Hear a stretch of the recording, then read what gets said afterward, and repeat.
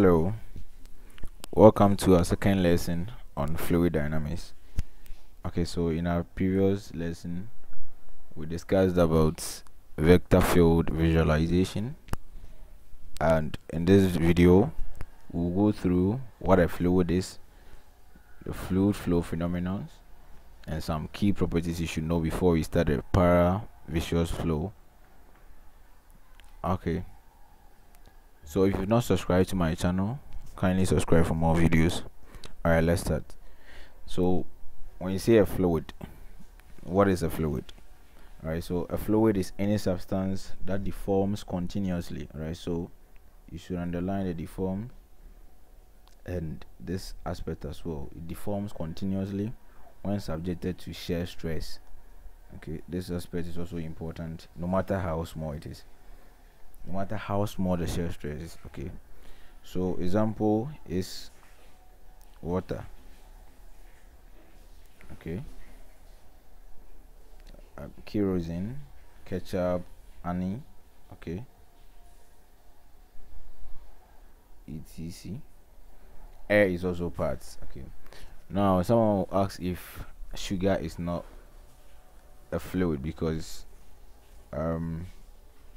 when you tilt a cup of sugar, it flows down and then you pour down on a table. The question is, does it deform? No, because all the particles of the sugar come back, okay, and form another shape. All right, but the particles do not move from each other. But for a fluid, if I have a water in a cup and I tilt the the cup small, when I pour on the table surface, it moves out, like the particles move away from each other. So that is a clear example that I can give you. Okay, so let's move on to the next topic we'll talk about. Okay, so what is a flow? Okay, the flow is the act of continuous deformation. Alright, so the act of continuous deformation. So like I said, you have the fluid, and the fluid, we've explained what fluid is. The process where the fluid is being deformed continuously, that act is what we call the flow. Okay, all right, so we have other types of flow. Here what I actually mean is flow phenomena. Okay, the process where some of the fluid flow, or the types of flow some of fluids some of the fluids uses. Let me put it that way, that would be better. Okay, so how does, let's say if I have an honey, or if I have a ketchup, how does a ketchup flow?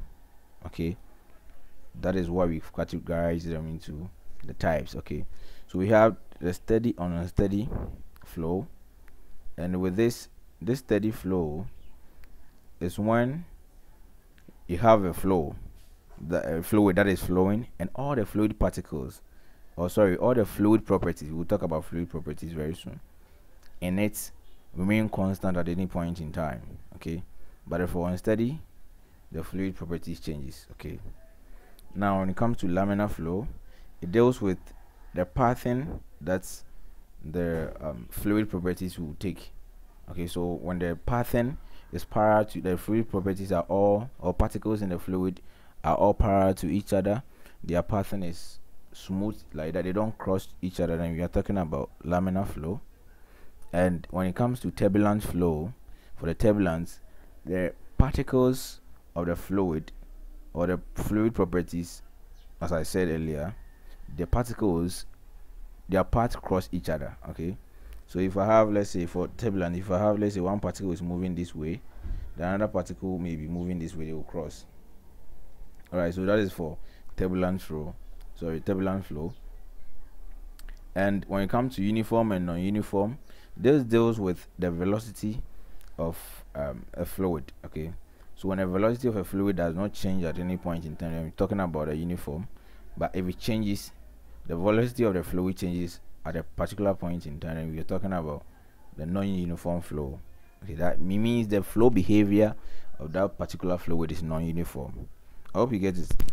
Now when it comes to rotational flow, is when the fluid particles rotate on their own axis. Okay, so that is what we talk about rotational flow. But for the irrotational flow, automatically you should know that they do not rotate on their own axis. When it comes to compressible and incompressible flow, okay, is a type of flow in which the fluid involves, okay, their density changes at a particular point in time. That is for compressible, okay, this one. But for the incompressible, this one, the density does not change.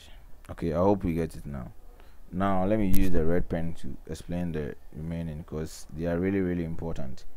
This one, the viscous and the non-Newtonian and the rest. Okay, for the viscous flow, it deals with a fluid where the viscosity is not zero.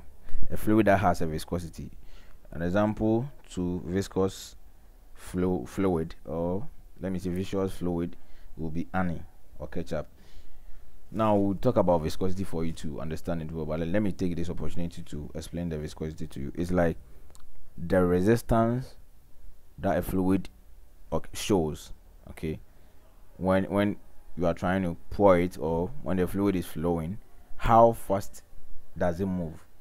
Okay, as it is moving, the hindrances in it, the slowness, the causative of the slowness is what we call the viscosity. Okay, now for inviscid fluid or inviscid flow, it means the fluid that is involved has a zero viscosity. Okay, and it's very rare for us to know, because almost every fluid has a viscosity. All right, so when it comes to the Newtonian flow and non-Newtonian flow, for Newtonian flow, the viscosity remains constant. So constant viscosity. Okay, let me write it well for you. Constant viscosity. Okay, but for non-Newtonian flow, the viscosity changes at a particular point in time. All right, so these are the types of flow phenomena that we have. You can search on them and read on them. Okay, all right, so let's move on to our next subtopic. So we have fluid properties. Like I said, I was mentioning them, but we have a few that we will discuss here. These few, we'll use them in our next video. Our next video discussion. That's why I wrote these. So we have viscosity as one of the fluid properties. We have velocity, density, pressure, and temperature. Okay, we have a lot. You have specific mass, specific volume, and the rest. But like I said, we'll use these in our next video, so kindly just go and read on this. But still, we'll talk about particularly viscosity, this one, and maybe velocity. It will appear in viscosity, but not itself. Okay, we'll just talk about it when we are discussing viscosity. All right, so let's move on to the next subtopic. All right, so I have what we call viscosity. Like I said, what is viscosity? Now, viscosity is that property of, so it's a property. Okay, we've seen it. That property of a fluid by virtue of which a fluid offers resistance. This is where we should take care of this part. Resistance to shear stress. Okay, it offers resistance to what? Shear stress. That is what the property of that fluid of a fluid does. This particular property is what we call the viscosity, and we are saying that this viscosity property is what the fluid property by virtue of which a fluid offers resistance to shear stress. Okay, so the small pressure you cause to a fluid, and when a fluid is moving, okay, the tangential forces, we'll talk about them when you're dealing with para-viscous flow and a whole lot. But the forces or the pressure that is attached to the surface of the body or plate that the fluid is moving, the resistance of the fluid to that surface.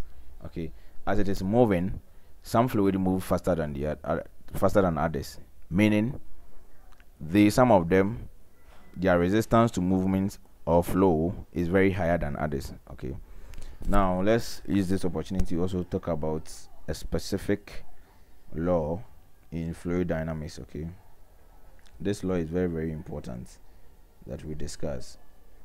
Newton's law of viscosity. Now it says that for a given rate of angular deformation of a fluid, we are all reading this part. Okay, we are reading this part.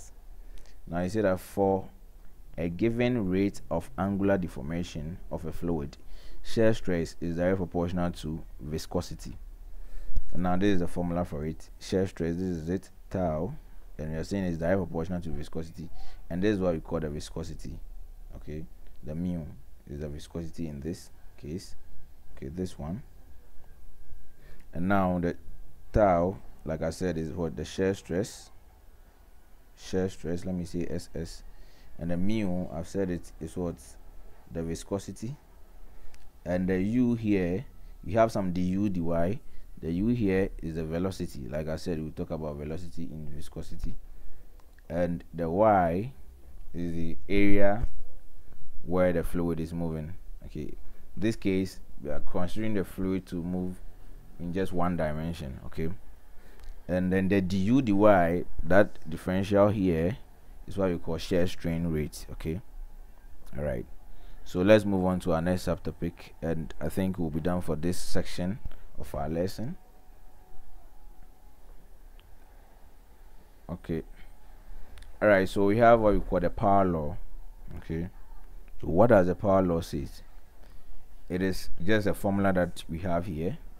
Okay, now we say that tau, which is the shear stress, is equal to some constant k, okay, times du dy, all to the power of n. Okay, now these are the important notices you should know about this power law. Now the n determines the flow behavior index, and the k determines the consistency index. Okay, now when the n is equal to 1, look at how the equation turns to. It becomes tau is equal to k du dy, because n is what? 1. Now if you remember, in our previous discussion, we just said something just in our previous page. Let me go there. We said that tau is equal to mu du dy, and this is what? From the Newton's law of viscosity. If this happens, then we have a Newtonian flow. Okay, when this happens, you have a Newtonian flow. But if you compare this and the other equation that I showed you right now, you could see that tau is tau in the other equation, and the other one, you were having some mu here instead of k. So in a Newtonian flow, n should be equal to 1 in the power law in this, and k would automatically change to what we call the viscosity. Okay, so for the power law, this is the formula. Tau is equal to k du dy, or the du dy to the power of n, and when n is equal to 1, we have tau is equal to k du dy. In this case, we'll have a Newtonian flow where our k will be equal to the viscosity. Thank you, and don't forget to subscribe to my channel. In our next video, we start with the mathematical aspect of fluid flow. We start with the power viscous flow. Thank you, and see you next time.